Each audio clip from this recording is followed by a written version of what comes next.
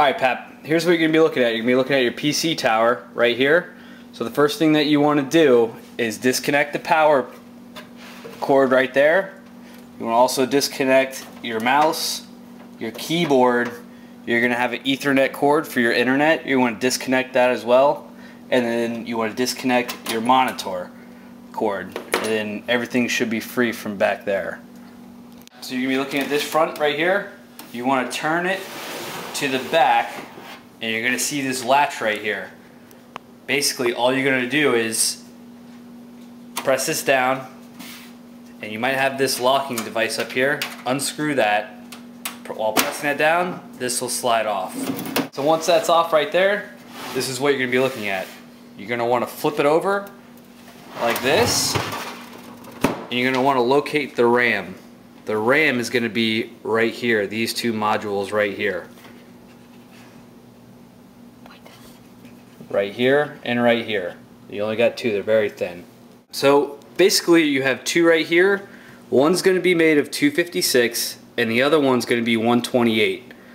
You want to find the one that's 128. So basically you're going to press down on these white tabs one at a time.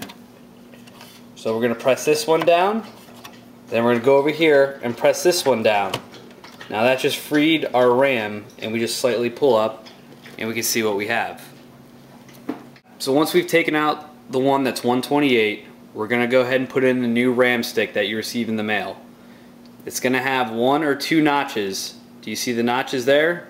You're going to want to match these notches in with these notches down here. So if you can remember how you took it out in the first place, it will go in the exact same way as the one came out.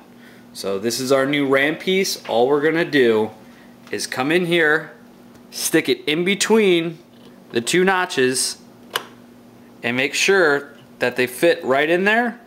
And we're going to press down on this side, and that little latch is going to clip in. And then we're also going to press down on this side, and that's going to clip in. So I just double make sure to make sure everything's locked in, and then you're done adding the RAM. So we're just going to close up the case in 2 seconds. We're done adding the RAM. We've just installed it.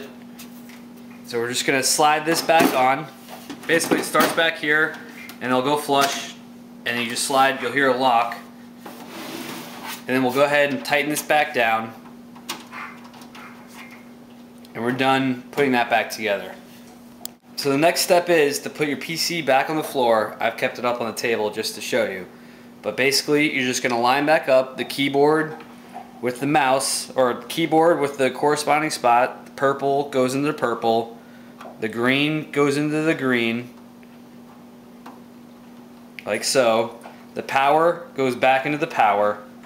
You're going to have an Ethernet cord where you're going to plug it in down here, and then you're going to plug in your monitor.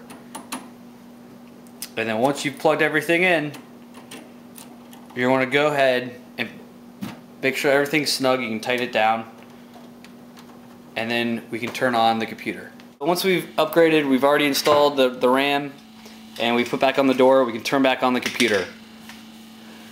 And everything is going to be operating as normal. You should see the normal Dell. And then what's going to happen is you're going to get a signal that's going to say that your memory has been upgraded or has changed. Press F1 to continue. Everything's fine. You'll boot into Windows. So basically, we've just upgraded your RAM from 386 to 1280. So it's almost 4 times as much RAM as what you had before. So your computer should be noticeably faster than what it was last time. Once you do this, give me an email back and let me know what you think.